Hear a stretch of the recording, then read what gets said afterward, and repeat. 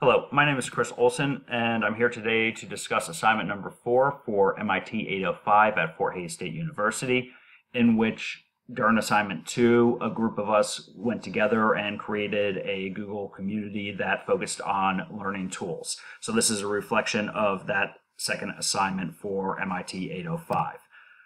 For assignment number 2, I decided to try to do something with learning tools that I could utilize immediately within the classroom. Our class was getting ready to start public service announcements as a project, and so I decided to utilize that for the learning tools assignment. And I was really focusing on what avenue students could take in order to create a public service announcement. My hope was that they could expand their horizons and that I could learn about some new tools as well through what they found. So the basic premise was that the students had to create a public service announcement about a topic that mattered to them. The first step that I needed to do was actually present the project. I needed to tell them what a public service announcement was.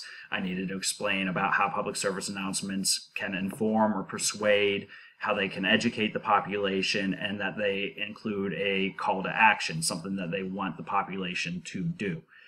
At that point in time, I needed to set up some limitations. There was only a certain amount of time that we could spend in class working on the project, so they were restricted by a time frame in which they needed to complete the project, and I also set up some boundaries as to what they could and could not use. From there, the students had to plan. They had to figure out what topic they wanted to use and actually work on creating the basis of a PSA.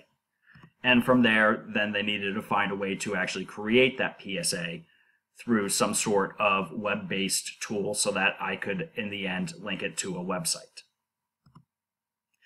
So one of the big questions that my students had was what to use. One of the limitations that I placed on there was the fact that they could not use PowerPoint. They could not use Google Slides. These are things that students are very familiar with and tend to fall back on when they're looking at completing projects. And I really wanted to open them up to what else is out there.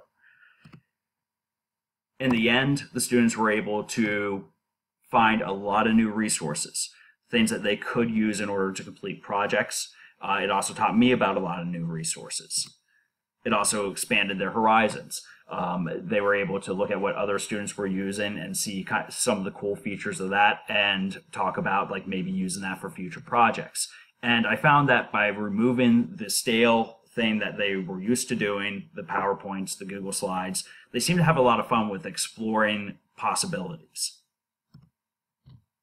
So some of the things that I learned about doing this project, some of the learning tools I learned about was Story Jumper, which is a site that allows people to create children's stories. Some of my students use this to create public service announcements that, in essence, could be shared with anyone.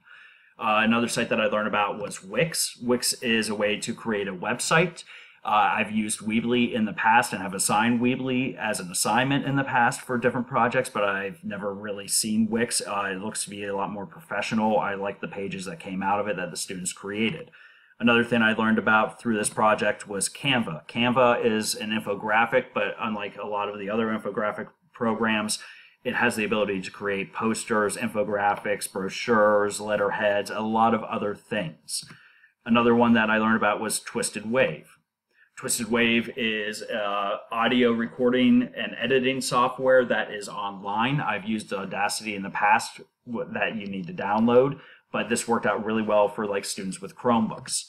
And another one I learned about was Soundation. This is all about recording music. I had some students that worked on creating songs to use for this project, and our school has a really big musical influence. I am not musical. My students tried to show me how to use this. I did not understand it, but it's good to know that I can push this as an option for students to be able to use in the future. Once everyone was done, I created a website and linked all the public service announcements of my students to that website. And some of the big takeaways that I took from this was new resources. I learned about a lot of new resources. My students found things that I had never heard of before. There's so much out there that it was nice to be able to learn about some new things that I could then, in turn, promote for future projects. And the other big thing was just the collaboration aspect, working together with a group of other professionals within the class, looking at their posts, also taught me about a lot of new things that I could take and place into my classroom as well.